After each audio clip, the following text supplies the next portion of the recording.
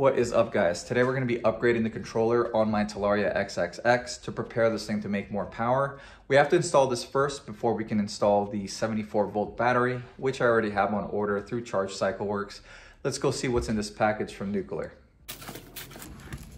That is pretty slick packaging. Look at that. That is beautiful. This looks like it would be the display. That is pretty impressive packaging.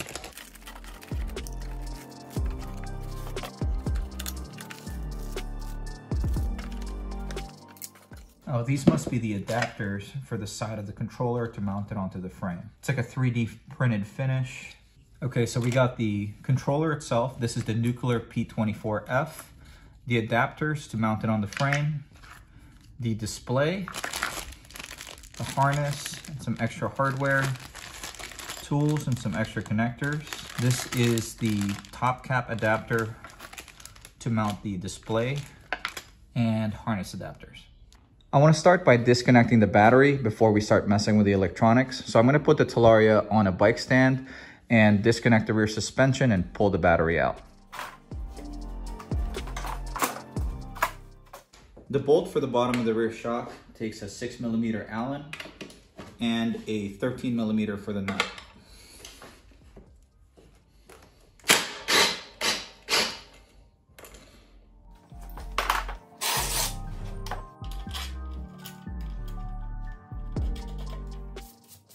Wow, I really need to clean this bike.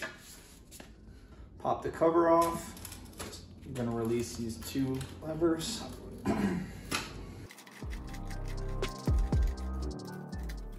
You pull the levers out and then you start turning them counterclockwise once you release the tension.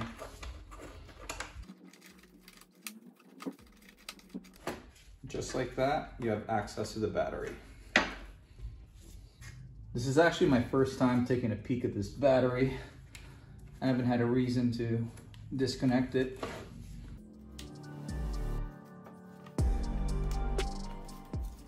You just press down on the red portion of the top clip and you wiggle it out. I'm not going to pull the battery out. I just want to disconnect it for the install. So I'm just going to leave this hanging.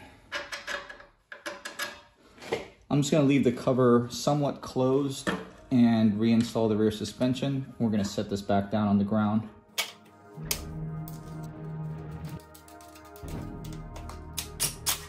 Next, we're going to be removing the skid plate, the cover for the horn, and the front fender.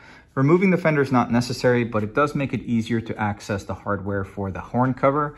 And I kind of want to leave the fender off just to make the bike look a little bit more inconspicuous. I think it looks a little too much like a dirt bike. The skid plate is only held on by 4 Allen bolts, and they are 3mm.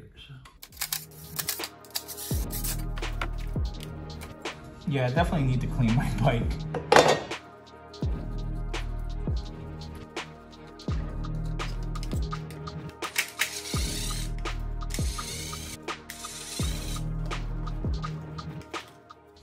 Now we're gonna remove the factory controller, which is held on by 4 4mm Allen bolts.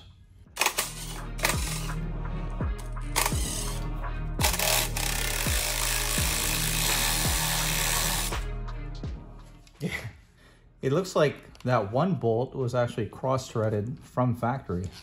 All right, next we're just gonna unplug these 3 wire connectors and then unplug the 3 phase wires, negative battery cable and positive battery cable.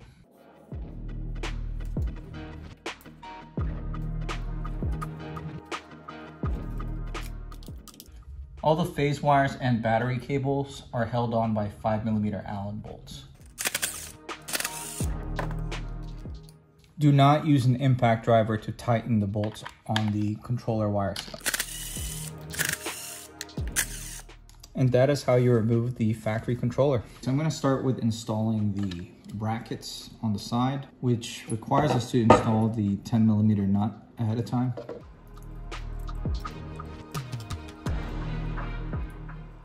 The end of the bracket that has the angled edge goes on the side of the controller that has the same matching edge.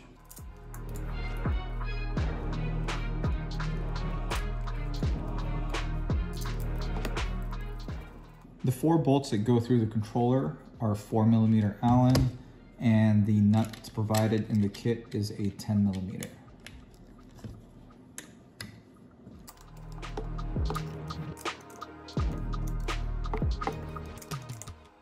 Next, I'm going to install the 3 harness adapters. First one's going to be the hall sensor connector. The controller is labeled, so you can't really mess this up. It says Hall right there and on the harness itself. Next one we're gonna put on is for the throttle, which would be this spot right here. Throttle and brake. Just like that. Third one we're gonna install is for the input.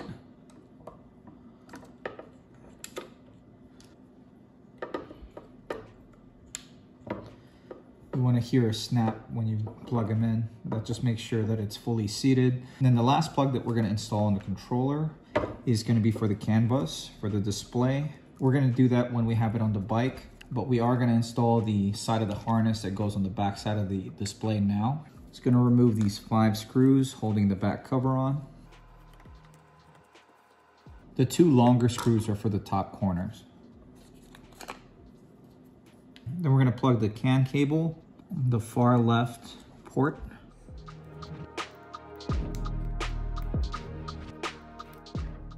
Once you have it fully seated, just reinstall the cover.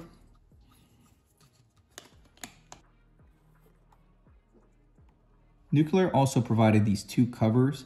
These are for the battery cables and for the phase wires. We're going to put these on once we have everything hooked up on the bike.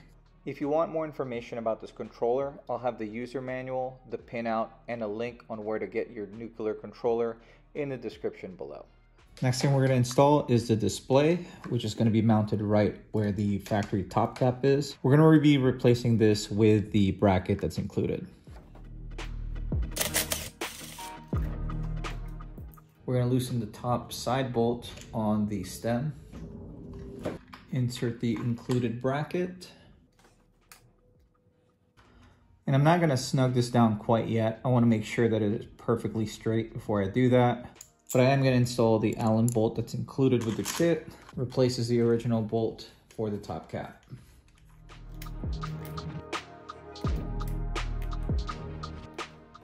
Now we're going to use the 3mm Allen bolt that was included with the kit. The mount's designed very similar to a GoPro. One side of the mount is threaded. I'm gonna have mine mounted super flat. I just think that reduces the chances of it breaking if I end up looping the bike. Now that I've confirmed that the display is perfectly square with the handlebars, I'm gonna tighten the top bolt on the stem.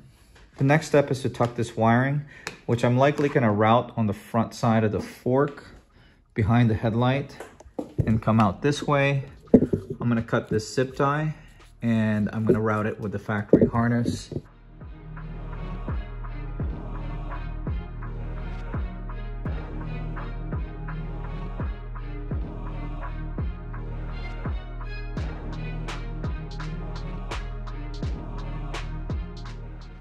Now when you're going to hook up the cables onto the Nucular controller, make sure you use the new hardware that came with the kit. It is ever so slightly shorter than the original bolts. I'm going to take all these covers off the phase wires and the battery cables, since they're not going to fit under the plastic covers that's provided with the controller, and they're not even water resistant anyway.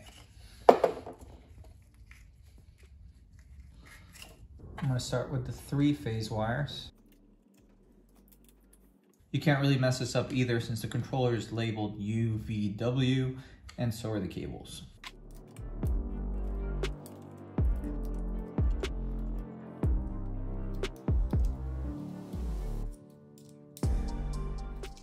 Now that we have the 3 phase wires mounted, I'm going to install the cover. Next, I'm going to hook up the CAN bus cable for the display. And all the other cables. You also can't mix this up since you can only hook it up one way. All 3 connectors are different.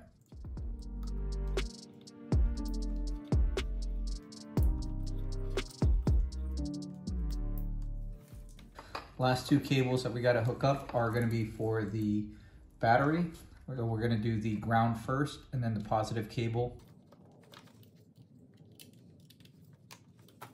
Last thing to install before we mount the controller is the cover for the battery cables.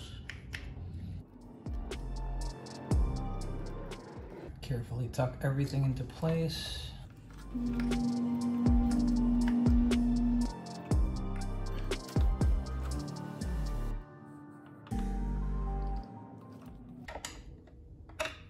You kind of have to fish out the 10mm nuts that are inside the controller adapters to get the threads to catch.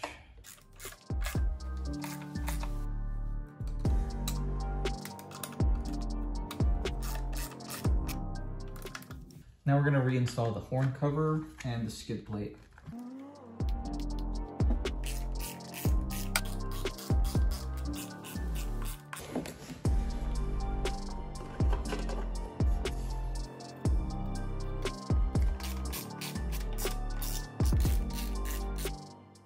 And here's how it looks like installed. It looks almost factory with the black finish. Now we're going to put the bike back on the stand and hook up the battery.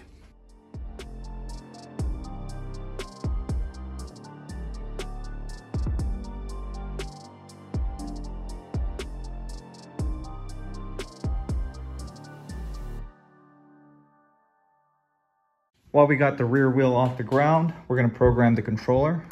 Turn it on as normal. Use RFID. Make sure you see this Talaria turn on. And then we're going to go to the left button. Scroll down to devices. Select P24F. Scroll down to auto setup. Scroll down to full setup. Switch that to on. Then we're going to follow the instructions on the screen.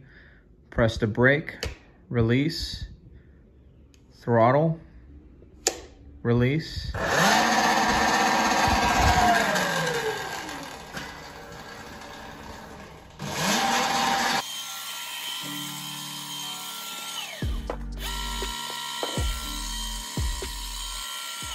We're just going to let this thing keep calibrating.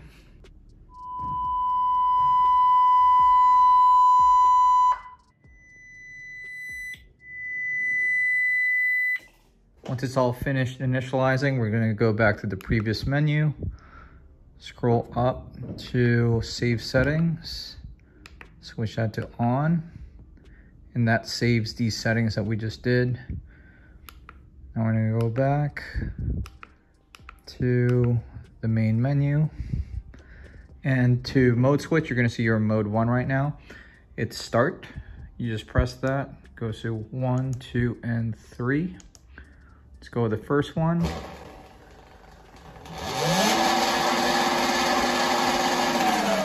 Caps off at 35 kilometers an hour. Mode 2 caps off at 61.